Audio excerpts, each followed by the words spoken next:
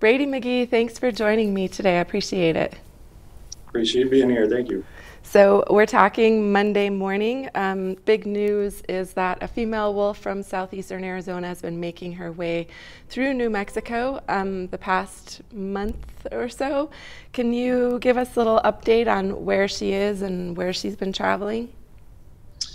Um, I can give you an update. In fact, we captured her yesterday and moved her to our Sevilleta pen.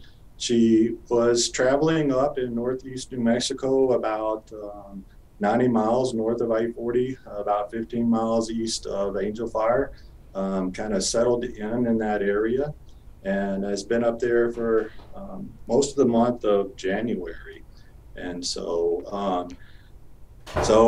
as of yesterday, we anytime a wolf moves north of I-40, our protocol is to monitor it for at least 14 days, let it see if it will move back south of I-40 on its own. Our main recovery program is trying to recover wolves south of I-40, and so any wolves that move north of I-40 are fully protected under the Endangered Species Act.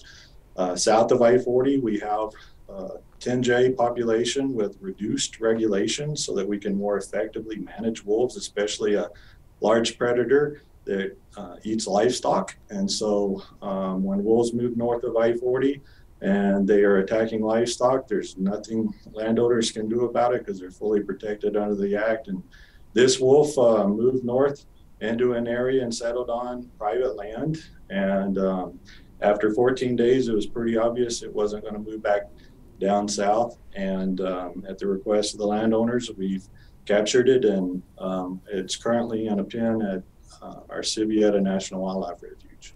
And so, what will happen to her next? So she will go back out into the wild. We have several different options. She originated in Arizona out of the Prime Canyon Pack. And so one of the things that we are looking at is putting her together with a mate right now and releasing her back out into the wild in April. We could put her back out into the wild in Arizona, or we could translocate her to Mexico and release her into the wild down there. Part of this recovery program is establishing a second population in Mexico, about 150 miles south of the border of the Arizona-New Mexico border. And right now the population down there is about 30 to 40 individuals. So we're really trying to boost the population down there. Our population here in the US is around 200 individuals. And so we're doing fairly good here in the US, but we're still trying to bolster the population down there. And so right now she is in captivity. Her genetics are actually not very good. They're pretty redundant. She's pretty inbred. So we are looking at selecting a mate for her that would give us the best genetics and the best contribution in the wild. I'm worried that if we were to just take her and translocate her directly to the wild, that she would, we can't control who she mates with, and she might select somebody that perpetuates bad genetics. And so we are trying to bolster that genetics by selecting a mate for her, and then we will release her back out in the wild in April before she dens and has pups. So, just to back up a little bit, when she left Arizona in December, what was she doing? What was she looking for? So she is a 1-year-old female that is dispersing from her natal pack, which is pretty common for 1-year-olds. Sometimes the females will stick around till they're 2 years old and kind of help out with the pack and help raise the offspring the next year. But a lot of times, most wolves disperse about 1-year-old. They go look for new territories, look for new mates. And so she traveled over 350 miles, crossing New Mexico, moving north up. She actually crossed I-25 near Sevilleta National Wildlife Refuge, went over towards, crossed the north part of White Sands Missile Range, went over toward the Manzano Mountains, and crossed I-40 a couple of times, just kind of east of the Edgewood area. The East Mountains. And so she was looking for new territories, looking for new mates. And where she landed and established up in northern New Mexico, just east of Angel Fire. There's no other wolves up in that area.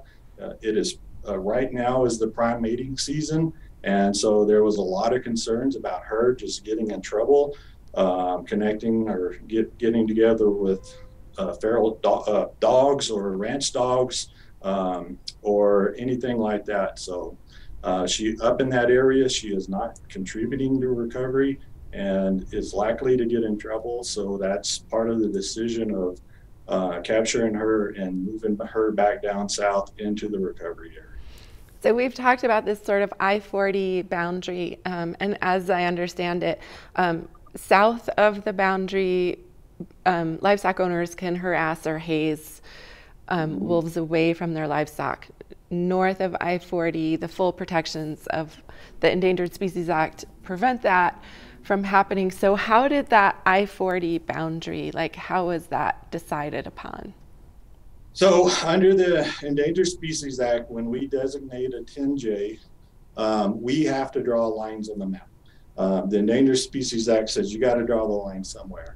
And most of the time, whenever we do 10J to reintroduce an animal and draw those lines on the map, we draw it around their historic range. And the historic range of the Mexican wolf is south of I-40, all the way down through south central Mexico. So historically, 90% of the Mexican wolf subspecies population occurred in Mexico. And so because of that reason, the boundary was drawn at I-40. How does the Fish and Wildlife Service try to focus on the recovery of the species with so much controversy on all sides? It is a very controversial program. I don't know of too many other programs throughout the country that are more controversial. I mean, you got northern grays and grizzly bears, but Mexican wolves are right up there with the most controversial species try to recover, and it makes it very difficult because we're really trying to find the balance of growing a population and also at the same time offsetting the impacts that it has on the livestock industry. And so one of our primary goals of this program is to try to manage and reduce livestock depredations when they do occur through the Southwest. So we've got a number of tools, a number of partners. We partner with Arizona Game and Fish, New Mexico Game and Fish, USDA Wildlife Services, Forest Service, BLM, Park Service. We've got a lot of partners in this program, and each one of them, we're all working together. We're contributing money to range riders, to all sorts of hazing and harassing techniques to prevent depredations. We can't always prevent it. A lot of times we can, though. And so we spend a vast amount of time, effort, energy, staff, personnel, resources to reduce livestock depredations as part of the program. It's one of our primary goals, because without that, we won't have the social tolerance or the tolerance to be able to recover wolves here in the Southwest. And so do you feel like over the course of the program and by having these measures in place, have ranchers in southwestern New Mexico become more tolerant of wolves? Some have and some haven't. And I don't think some ever will. But I think there are a number of ranchers out there that we're working with that are altering their operations, that are using our preventative measures, that are trying to really work on ways of offsetting the impacts. And we have a lot of cases where we've got wolves denning with livestock, around livestock, and a lot of packs that are not depredating on livestock. And so a lot of the measures are working. It's never going to be foolproof. There will always, wolves will eat cows. Their primary prey source is elk. And so whenever they are hungry, or if it's easier to kill a cow and they're in that area, they're going to do so. But if we can haze them, harass them, teach them not to, and to stay away from cows, then that's one of our primary goals. Brady, thank you so much. I appreciate you talking me through this controversial topic. Sure. Thank you.